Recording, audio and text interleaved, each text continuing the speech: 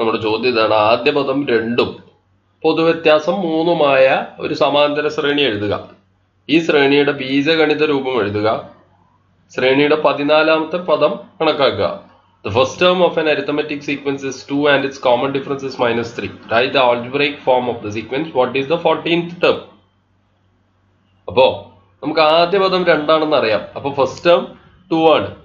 ഇനി അടുത്ത ടേം നമുക്ക് എങ്ങനെ കിട്ടും? ഇതിനോട് കോമൺ ഡിഫറൻസ് കൂട്ടണം. അതായത് ഫസ്റ്റ് ടേം എഫ് ആണെങ്കിൽ സെക്കൻഡ് ടേം എന്ന് പറയുന്നത് എന്താ? എഫ് പ്ലസ് ഡി ആണ്. തേർഡ് ടേം എന്താ? എഫ് പ്ലസ് 2d ആണ്. അങ്ങനെയാണെങ്കിൽ ലെങ്ത് ടേം എന്താ? First term, second term, third term. ഇതിപ്പോ F plus 1d second term. Third term എന്ന് പറയുന്നത് എഫ് പ്ലസ് 2d. അപ്പൊ nth ടേം എന്ന് പറയുന്നത് എഫ് പ്ലസ് n-1d അല്ലെ? ഇതിനേക്കാൾ 1 കുറവ്, ഇതിനേക്കാൾ 1 കുറവാണ് 2, ഇതിനേക്കാൾ 1 കുറവാണ് 1, 1നേക്കാൾ 1 കുറവാണ് 0, 0d ആണ്. അപ്പൊ എഫ് പ്ലസ് n-1d. ഇത്രയും കാര്യങ്ങൾ നമുക്കറിയാം. അപ്പൊ സെക്കൻഡ് ടേം കിട്ടണമെങ്കിലോ 2 പ്ലസ് -3.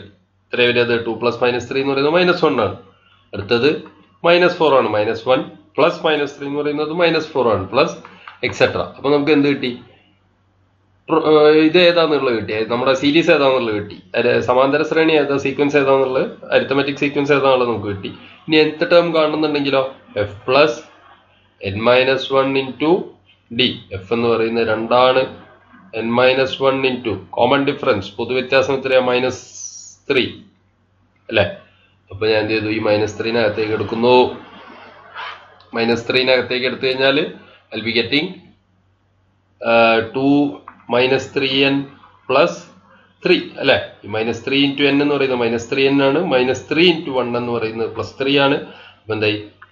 5 - 3n ആണ് എന്ത്? ഇതിന്റെ അരിത്തമെറ്റിക് സീക്വൻസിന്റെ ഓൾജിബ്രൈക് ഫോം എന്ന് പറയുന്നത്. ഇതിന്റെ ബീജഗണിത രൂപം ഇതാണ്. ഇനി അത് ശരിയാണോ എന്ന് ചെക്ക് ചെയ്യാൻ എന്ത് ചെയ്യണം? n-ന് ഞാൻ 1 സബ്സ്റ്റിറ്റ്യൂട്ട് ചെയ്യുന്നു. അപ്പൊ എന്റെ ഈ കിട്ടിയ സീക്വൻസ് കിട്ടുന്നുണ്ടോ? അതായത് nth ടേമിന്റെ വാല്യൂ ആണിത്. അപ്പൊ n 1 ആവുമ്പോൾ എന്തായി? ഫസ്റ്റ് ടേമിന്റെ വാല്യൂ എനിക്ക് കിട്ടണം.